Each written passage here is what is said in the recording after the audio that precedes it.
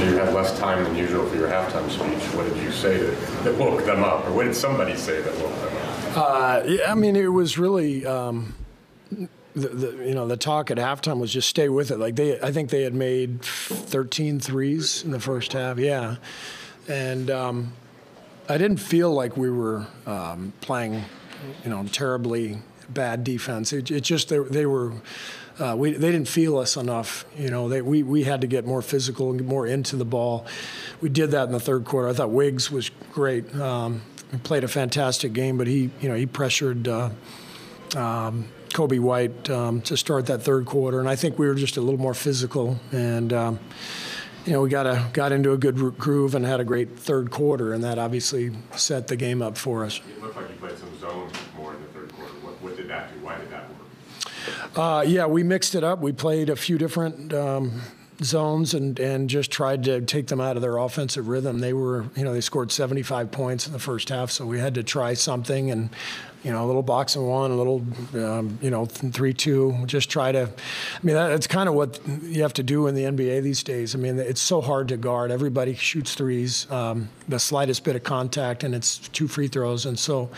It's almost like college now in some ways, where you try to mix and match defenses and keep teams off balance a little bit, because it's virtually impossible to defend at a high level. It's just the way the game is set up.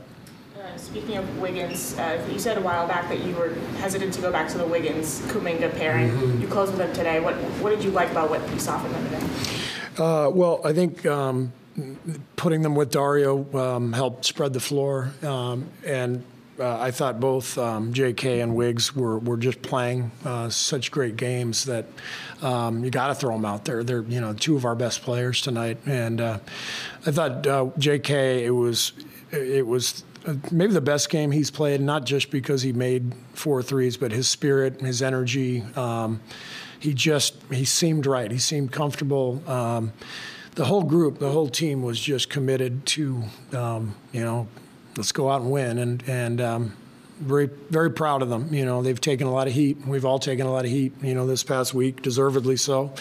But this is what you do as a pro. A lot of these guys are champions. You got to respond, and they did tonight. How much of that energy and commitment is connected to the way the last week? I mean, from the fourth quarter at Denver through the Pistons game and the last 2 games, it's been about as bad a stretch as you've had all year. It was the worst stretch. These last 3 games, the Detroit game, we didn't play well either. But I think we got off track emotionally, spiritually, the last couple games. Our fans could feel it. We got booed for the first time since I've been here in 10 years. And as I said, both nights we deserved it, because our energy and our competitive spirit was not there, and we found that again tonight. What did you think of what Clay did? Clay was brilliant. I mean, he just, set the tone, hitting those 2 threes to start the third quarter, and they took the immediate timeout. And more importantly, all of the assists, he had 6 of them. He kept finding Trace on the dives to the rim, because they were, coming out to cover Clay because he was hot. And when he keeps it simple like that and just shoots when he's open and keeps moving the ball, that's when he's at his best. And we had 5 turnovers for the game. I mean, that's Raymond just said low in franchise history. Kind of crazy, 39 assists, 5 turnovers, and it's still a game down the stretch. But like I said, this is the NBA. Everybody's scoring. If one team, you saw it last night, one team makes threes, the other team doesn't, somebody loses by 50. Both teams make everything. It's 140 to 131 like tonight. It's a different league, and we're all adapting to that. Jerry Krause's name got booed at halftime during the ceremonies. Just what was your reaction? I didn't hear it. I was in the locker room, but somebody just told me about it, and it's shameful. It's absolutely shameful. I cannot believe.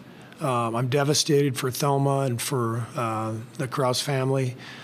What can we possibly be thinking? I cannot believe that the fans. And you have to understand, when you hear boos, it's not all of them, right?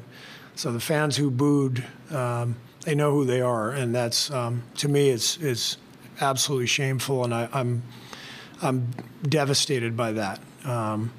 because it's just what are we doing? You know, whether people liked Jerry or not, whether they disagreed with the decision to move on from whatever the. I mean, we're here to celebrate that team. Jerry did an amazing job building that team. Tonight was, and last night was all about the joy and the love that team shared with the city. And I'm so disappointed in the fans. And I want to be specific because there were lots of fans, I'm sure, who did not boo. But those who booed, they should be ashamed. Just what do you think of the halftime ceremony and the Ring of Honor? I was only out there for the last few minutes because I was in the locker room with my team, and so I just the whole couple of days.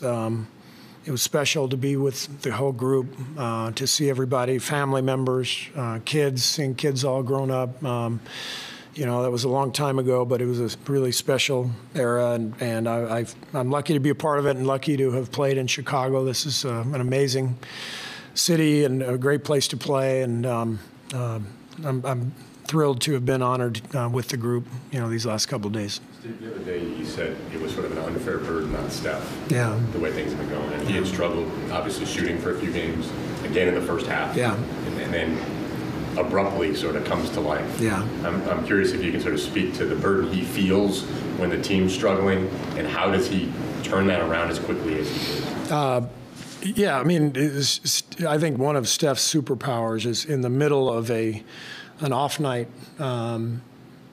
he can just ignite so quickly, and that takes the deepest level of confidence that's possible, and that's what he has. So, he took over kind of mid-fourth, during that cold night, and but it's who he is. It's what makes him special.